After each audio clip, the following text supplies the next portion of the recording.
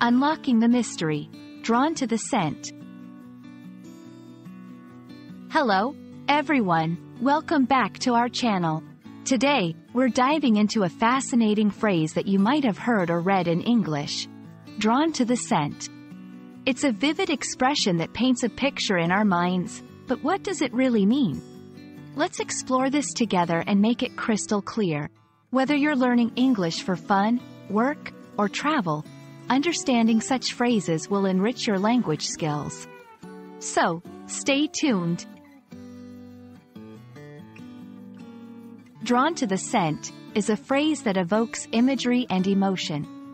At its core, it describes being attracted or lured by a particular smell. However, it's not just about the physical sense of smell. This expression is often used metaphorically to talk about being attracted to something in a way that is irresistible, almost as if being pulled towards it without conscious effort. Imagine walking past a bakery and being unable to resist the delicious smell of fresh bread. That's the literal sense. But if we apply it metaphorically, it could describe being attracted to an idea, opportunity, or person because there's something appealing that you can't quite resist. Metaphors are a powerful tool in the English language. They allow us to communicate complex ideas and emotions in a way that's relatable and vivid. When we say someone is drawn to the scent, we're tapping into the universal experience of being attracted by a smell, but we're using it to describe any situation where there's a strong, almost instinctual attraction. This phrase can be used in various contexts: romantic, career-oriented, intellectual, or even spiritual. It's about feeling a pull towards something that feels deeply right or intriguing, even if you can't explain why. To grasp the phrase's versatility, let's look at some examples. Romantic attraction.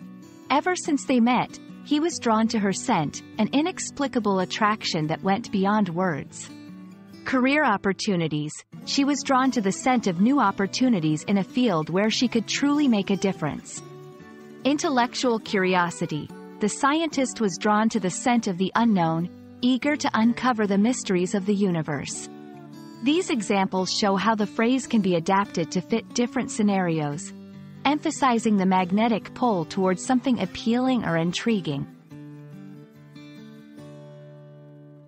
Drawn to the scent is a beautiful example of how English uses sensory experiences to describe deeper, often emotional or intellectual attractions. We hope this video has shed light on its meaning and inspired you to incorporate such vivid expressions into your own English usage. Remember, language is not just about words. It's about conveying the full spectrum of human experience. Thank you for watching, and we hope you're now a little more enriched and enlightened in your English language journey. See you in the next video.